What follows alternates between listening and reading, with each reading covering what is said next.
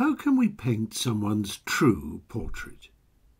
We very often start with official sources, looking for their notable achievements, the positions they held in public life, or the works they published.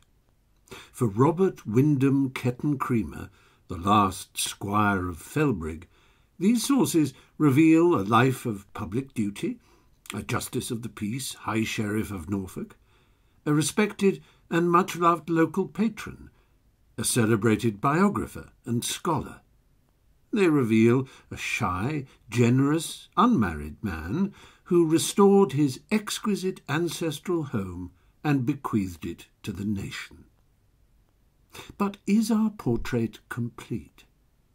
Official accounts of Robert's life tend to offer only a partial story and neglect to incorporate what was widely accepted by those who knew him. Some adopt a language of codes and suggestions, describing him as the bachelor squire, or not one for the ladies. But the truth is, when researching Robert's life, we find many accounts that openly acknowledge his homosexuality, adding, of course, that to be gay when he lived could lead to prosecution under the law. Researching Robert's life highlights the problems we encounter when looking back at the lives of people who defied the conventions of their day. If we ask questions about these individuals' personal lives, we often find that records have been destroyed. We find deafening silences and awkward euphemisms that reflect and perpetuate the pernicious attitudes of the times in which they lived.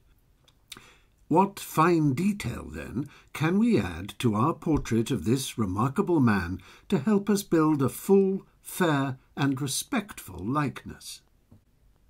We can add that he had a free and expressive life before duty and obligation took hold. At Oxford in the 1920s, Robert's deeply felt poetry was published alongside the work of his contemporaries, Christopher Isherwood, Harold Acton, Graham Greene, and W. H. Auden. We can add that Robert had an instinctive understanding of human nature. In his acclaimed biographies of Horace Walpole and Thomas Gray, he didn't shy away from his subjects' same-sex desires. He acknowledged the challenges they faced, chronicling their lives with honesty and compassion. Far from the sad sense of his being the last name on the last branch of his family tree, we can add that Robert was rooted physically, intellectually, and socially in his beloved Norfolk. He was admired and befriended by creative, unconventional people. His private books overflow with personal dedications and intimate notes from Stevie Smith, A.L. Rouse, and Anthony Powell, among others. But his portrait isn't complete without considering his greatest legacy. Aged just 35, Robert's resolution to leave Felbrigg Hall to the National Trust came soon after learning of his younger brother's tragic death in 1941. Robert's decision was made in the knowledge that he himself would never marry, and that there would be no heirs.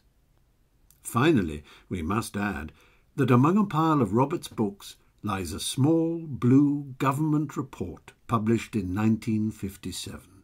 On its spine, Robert has written its unofficial title, The Wolfenden Report. Its recommendations to decriminalise homosexual acts did not become law until 1967, 2 years before Robert's death. What would our subject have made of the changes it heralded and the lives it has helped to liberate? 50 years on, beyond the language of clues, hints, and broad brushstrokes, today we must celebrate our LGBTQ histories in plain sight. To do anything less is to suggest that same-sex love and gender diversity are somehow wrong, and lets past prejudice and discrimination go unchallenged. As a tolerant, generous, and honest biographer himself, this fuller portrait of Robert is perhaps one that he would recognise and appreciate.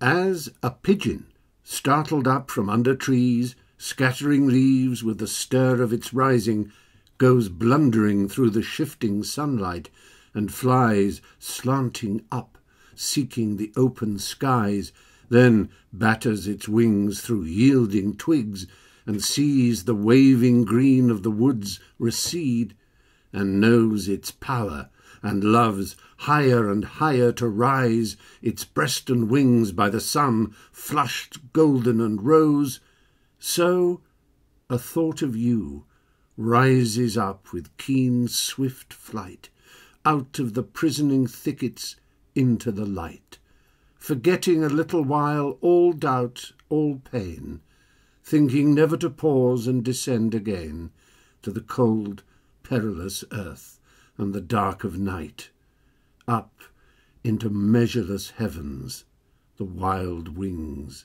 strain.